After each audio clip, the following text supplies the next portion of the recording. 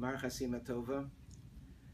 As we approach Shabbos, Shuvah, and Yom Kippur, I thought it might be beneficial if we would reflect upon probably one of the central tefillos in the Slichos davening, no doubt the centerpiece of our prayers in wishing and hoping that Hashem will grant us forgiveness.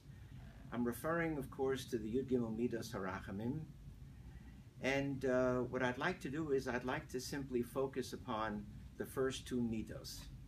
The Gemara in Rosh Hashanah on Yud Zayin Amud Beis, and also the Medrash as well, depicts for us what was a very solemn moment, a sacred moment, when, according to Rabbi Yochanan, HaKadosh Baruch Hu disclosed to Moshe the Yud Gimel Midos Harachamim. The first two midos, according to Rabbeinu Tam, are separate. And the Gemara comments, and the Gemara says, what does Hashem Hashem mean? And the Gemara says, Anihu kodem sheyech to ha'adam, the first Hashem, v'anihu la'achar sheyech to ha'adam, v'yaseh tshuva. So both Hashems, the Midas Harachamim, before the Chet and after the Chet. The Rosh, there in Rosh Hashanah, asks an obvious question. He says, I understand why we need Hashem's Rachamim after we sin, but before we sin, why is there the need for Hashem's Rachamim? The Rosh offers two answers, and then I'd like to offer a third. One answer that the Rosh brings, which is elaborated upon by the Karban Nesanel, goes something like this. HaKadosh Baruch Hu understands that we often have terrible thoughts. We have demons rolling around in our head, convincing us to do all sorts of things. Chet does not appear in a vacuum. It often begins in our head. And sometimes these thoughts embarrass us, and we feel guilty. And how can we stand before HaKadosh Baruch Hu when He knows what's going on in our head? Comes the first Hashem, the Hashem of Rachamim, before we sin, when we're just thinking about all sorts of unhealthy things. And HaKadosh Baruch Hu says, I'm not interested in your machshavas. As long as they don't result in chet, ignore them. I'm willing to forget about them.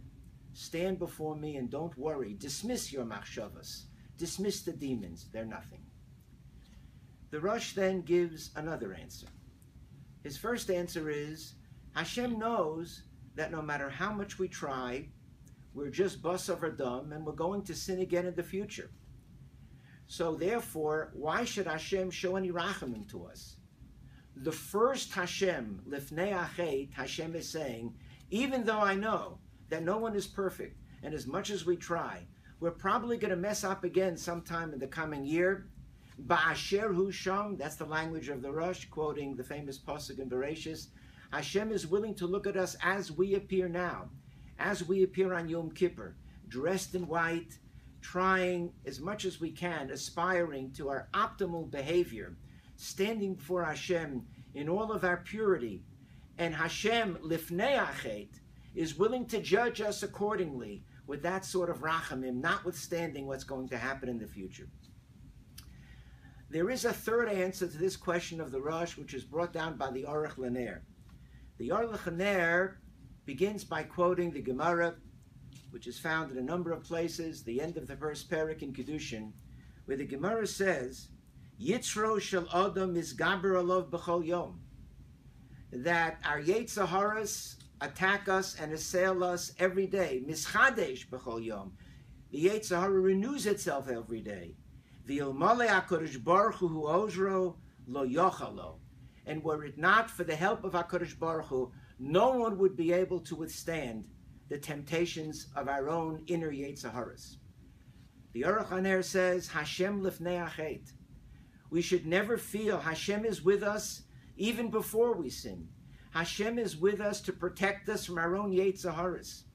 And as long as we feel the presence of Hashem, or as the Rav would often dramatically point out, we feel the presence of the Shekhinah next to us, close to us, a certain intimacy with Hashem, that very awareness, that acute awareness, which acts like a firewall, protecting us from the temptations of Chet, to understand that Hashem is with us, as the Aruch LaNer says, this is Hashem before the Chet.